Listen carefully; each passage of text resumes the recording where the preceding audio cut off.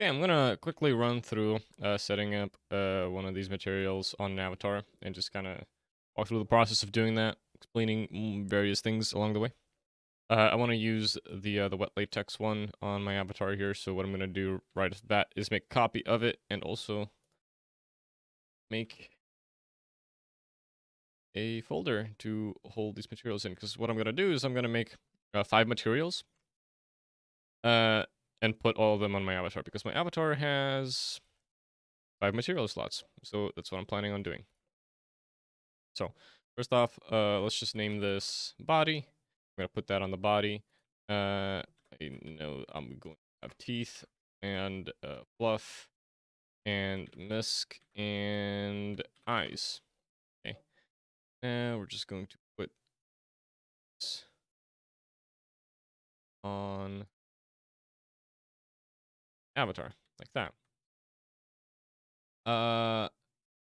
Okay. And the next thing I want to do is I want to bake the mesh so we have the proper mission setup. Okay, great. So, let's start with material. I would like the body. I think the albedo is going to be fine. I can set a texture here and a color, but I don't think I want to set anything there. I'm not going to put any kind of AO on the body. For the normal map, I do want to put my own normal map on there. So, which one is it? I want that normal map. Yeah, so we have some writings, have some markings. So I will that normal map, and I'm going to stick with the wrinkle noise detail map as that gives a little wrinkliness here that I like. Tone it down a little bit, 0.5 though. I like the scroll speed as well. I like the scrolling effects. That is it. The matte cap I'm also going to keep. Like it for the emissions. Going to I can find it. Yeah, there we go. Have the emissions there. Okay. I'm not gonna tweak the color. I'm not gonna make it so that the emissions source from albedo. What we can do with the emission from albedo is have it so that we have a albedo texture here, something like this, right? Set white. We can make it with this. Say we can have it so that the albedo texture becomes emissive. I don't want to do that, so I'm not going to do that. You can also add an emissive color, just the constant color, but I'm also not interested in doing that. We can toggle glossy reflections off, specular highlights. I'm going to keep that as is. I think I'm gonna bump the indirect lighting up to 1. Keep the same thing. I'm not going to use a metallic glossiness map, but you can use the same kind of metallic glossiness map that you use in a standard shader here as well, with the R channel being the metallic and the A being the glossiness. But I don't want varying metallic or glossiness over the models, so I'm just going to have a constant. I don't want any transparency on the edges, especially since I'm currently using a fake rendering preset, and I don't want any intersecting object effects, but these can be pretty cool. You can have objects that are intersecting like transparency, something like this. Like the blob of honey here is intersecting with the wall behind it, and it's affecting its transparency. Right? You can also have it affect color or change the hue. I don't want those things on this material, so we're going to skip these. So you can just change the hue, change the color, and affect the transparency somehow. For the material mix, I'm not going to want anything on the body. I'm going to get back to this with the fluff, but on the body, I don't want any material mix things happening. For the goo, I think the size of the goo is fine. We can increase this value to make the goo more frequent and more spiky and more noisy, but I think 7.5 works for this model. The speed of the goo is fine as well. The movement phase is just kind of like the offset of the goo, if that makes sense. So if we like set the speed to 0 and then we move this around, we can kind of manually adjust the position, and we can also manually animate it. But I don't want to do that for this material, so we're going to keep it as is. I do want the goo to modulate normal map, detail map, and emission strength, and if we turn those off, you can see that if we turn off the emission strength modulation, that the emission just kind of is there. But if we turn it on, you can kind of see it's kind of fading in and out with the goo. Same with the normal map. If we turn it off, with the detail normal map, you can kind of see that the detail normal map is like all over the place, but I like it being modulated, so we're going to keep it on. Same thing for the normal map, right? Actually, no, maybe I'll keep this, because it's kind of neat. Adds a little bit more spice to it. I'll keep that, I think. Deformation bulging is the thing around here. You can turn that off, but that kind of makes it less lively, so I want to keep that on. We can mask it, and I'm going to mask it because I have some masks. Just need to find them. There you go. So I'm going to put in a deform mask, which is just this. What I did here is I got the wireframe of the body UV out of Blender and painted over that to mask out the eyes and I believe some of the mouth here. So that into the deform mask. It only uses the VR channel. You can also use the vertex colors or mask by axis. Mask by axis is actually pretty useful in case you don't want to paint a texture. You can just use this, click visualize to see what's going on, and adjust the values here.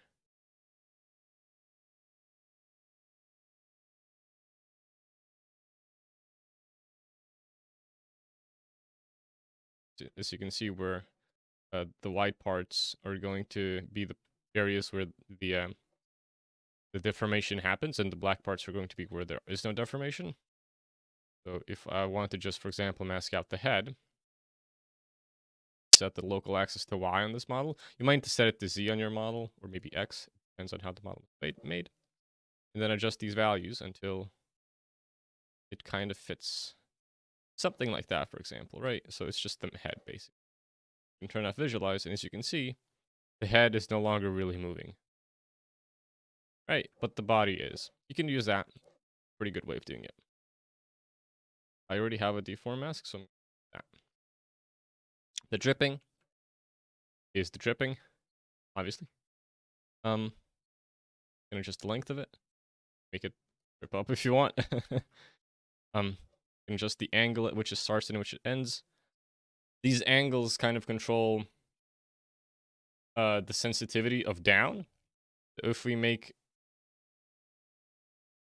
the start and end be really close to each other, we can see that the drippiness around the arm here gets a bit thinner.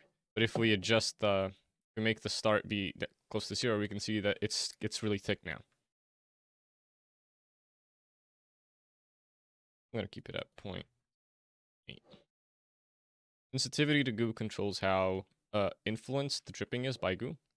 You can bump it up to 1 to make it really influenced by goo, and bump it up to 0 to make it really shy to goo. It's still going to go off of the goo, but not that much. Balanced. Now for touch reactivity. The defaults here are pretty good. I'm not going to change them.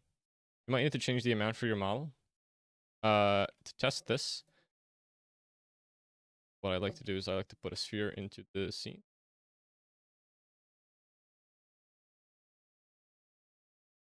Put around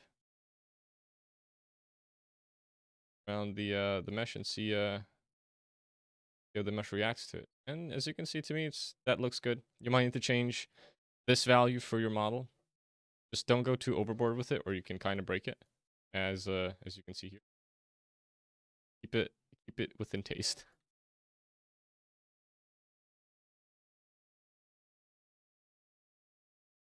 Another thing to note here is that put a directional light on my avatar here, just to make sure that there's a world that doesn't have a directional light in it. that the directional light that I provide here with my avatar is going to make touch reactivity work. Something that the touch reactivity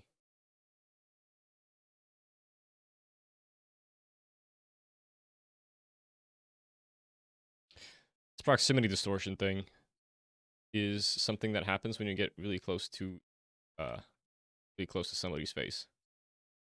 For example, as you can see, if when I'm getting close to the face, it kind of starts to expand, right? And if it's off, it doesn't. That happens or not. This is useful in case um, somebody with the shader is kind of trying to pat or get really up close and personal with their hands, somebody's face, and you would expect the hands to kind of expand, right, due to touch reactivity. That does make sure, and this proximity distortion makes sure that this kind of thing happens, right? If somebody else's, if this ball is somebody's face, and I am an observer looking at somebody at this avatar petting other avatar, this is what I'll see, right? I'll see their hands kind of expand, right? From the perspective of the ball, without proximity distortion, I will just see hands kind of getting close to me, not doing much. It's bulging right now because genius.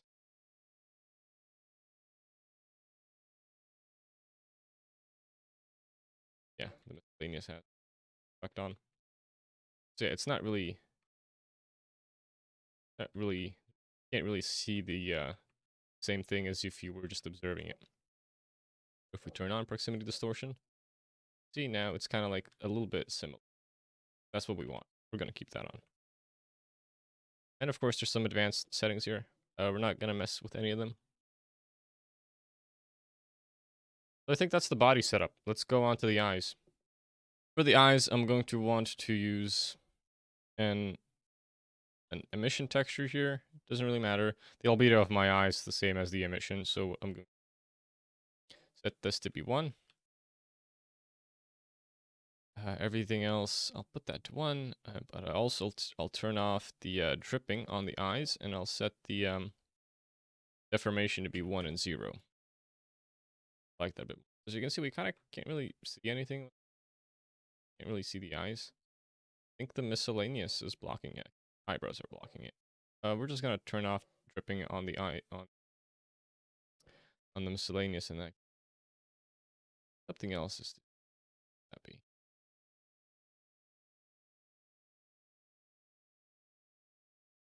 Face. It is the face. It didn't mask the face app. Mask on. There we go. Let's get back to the eyes now. So for the eyes, we're going to want to make sure our albedo is white so that properly passing the albedo into the emission. And what else? I don't like the detail normal map or the matte gap on the eye, so we're going to remove those. We're going to turn off goo modulation as well. And we're going to turn off touch reactivity on the eyes because I don't want that on the eyes. And I think that's it for the eyes. Yeah, that looks good to me. Fluff. Okay. So for the fluff, I'll keep everything the same except for the indirect. I'll set that to 1. What I'll want to do for the fluff is I'll want to turn off touch reactivity, keep the dripping, but I'll want to do a material mix. So what a material mix is a simple mix between the albedo here, the albedo here, and the metallic glossiness here, with a different albedo and metallic glossiness. It's a simple thing, but it can lead to some nice effects. What we're going to do is set by axis. This is similar to the masking thing. What I want here to happen is I want the hair to have a gradient between the wet latex material into a green material at the top here. So we're going to do that. We're going to set. We're not going to set a texture. We're going to instead set a constant color, something that's not saturated. Yeah, I like that. Let's go with that. Now,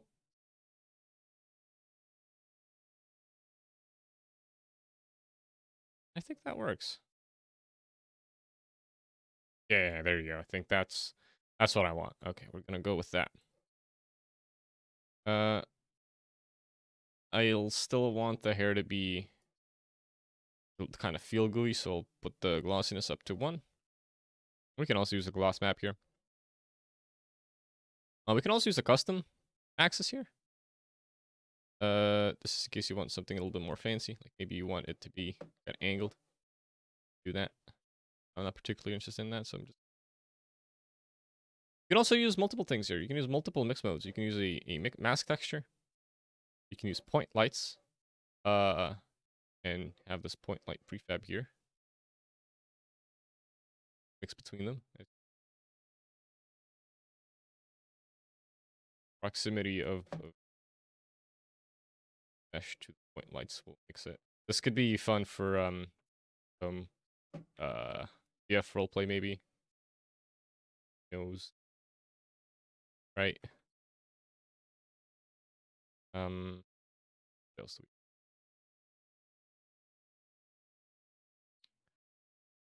also have you can also use the dripping as a mask. So only the places where the drip occurs is the places where we do the material mix. So you can do with that. Like maybe I want the dripping to have a specific color to it, right? What if we do that on the body, right? Drip is mask. Set this to be, say, red or something, right? Yeah. And what if you want to invert it so that it mixes to the material mix first and then mixes to this other material, to the base material on the drip? You can do that and set this to be transparent and set the drip color to be a transparent color, and our drip is transparent, right? Stuff like that. Like, there's a good amount of stuff. I don't want to do any of that with this material, so we're going to set it to my axis instead. I think the fluff is good now. So let's get on to Misk. I'll want to turn off touch reactivity on Misk. I don't want that to happen there. I think I'll turn off the detail normal map on the Misk and the normal detail. And yeah, same thing for the teeth. Turn off touch reactivity, that, and the matte cap. Yeah, that looks good. That looks good to me. That looks like we're kind of done here, and I can upload. Now on upload, all these materials are going to be automatically locked.